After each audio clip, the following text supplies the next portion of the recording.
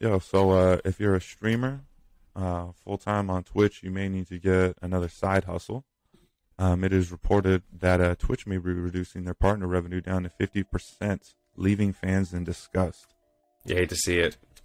You hate to see it. Hate to see it. And let's see. Let me quote this from Sportskeeda.com. So, a rumored series of changes could be coming to Twitch in order to increase the company's revenue, and users of the site are less than pleased.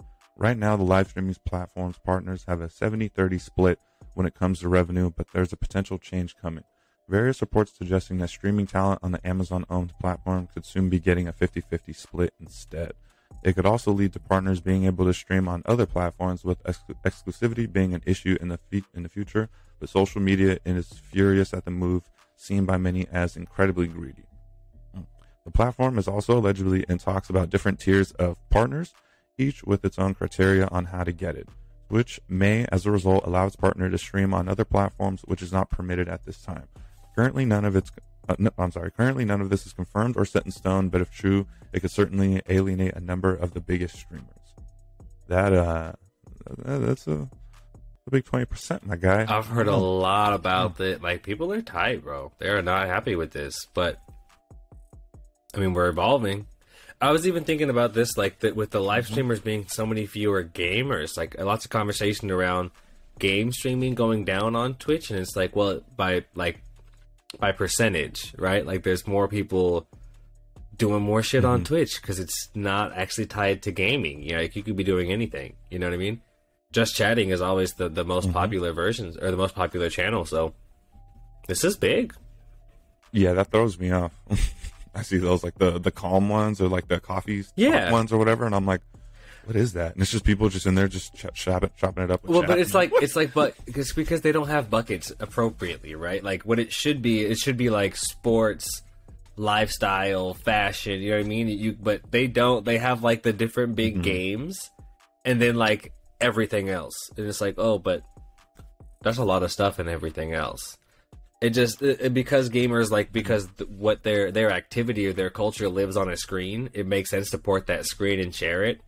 But I mean, increasingly, more and more of the things we do live on screens. Artists do a good job. I know there's a big community of photographers on there that will go in there and edit photos, right? But think even like what we do with editing videos. People go in there and just edit the videos. But if you wanted to learn how to do that, how to make a podcast or how to get the videos on YouTube, if I just went on Twitch when I was making our videos and stuff, you could learn the whole process. So there's a lot going on there, and Twitch, it found its foothold in gaming, but you know, anyone that's been around for ages is like, this isn't a gaming platform. It just happens to have grown there.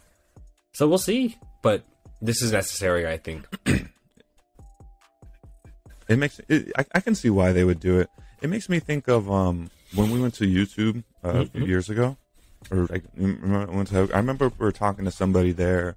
I forget what we did, but I remember talking to somebody. I'm sorry, I'm a little off. That was like an early, like streamer on YouTube or something like that, and he talked about how he got rich off of YouTube back in the day. But like from like back in the day, how YouTube was to now, like how they monetize it and how they like you know, he was like, yo, I don't think YouTube even knew what they were doing with how much money that we were making back then. Like, they were idiots. They didn't know how to like monetize what was going on, like, you know what I mean? But then like when they finally like cracked down, like now, you know what I mean? Like now how it is to be like a streamer compared to like 10, 15 years ago is completely different, and like how they take the money. So it kind of reminds me of that, you know what I mean? It's like, I don't think Twitch knew, like, this was just their platform, and then it just exploded, and then they're like, oh, y'all are making money off this. Like, maybe we need to restructure or they did, right? You know what I mean? It's not a mystery in media. This, like, think about television. I think of like Bob Hope, right? I just thought of Netflix. This is how it has to go in the beginning. In order to get the market share, to get people to come in, you start with really unfair deals, right? Like, I got this platform, Spotify. I'll bring all the artists in, and like, you can put your shit here for free, right? You got to get everybody in. Once you make the platform, once you get everyone to come to the platform, and the platform is the place to go. Gotcha, bitch. Like, so, like, it'll start with, like, we don't care what platform it is. Like, there's a million nightclubs. Who's gonna be there? So we get enough really popular DJs in on consecutive weekends, and after a year, it's like, okay, whoever's going to be at this club, like we know whoever's at that club is dope because they only get the best.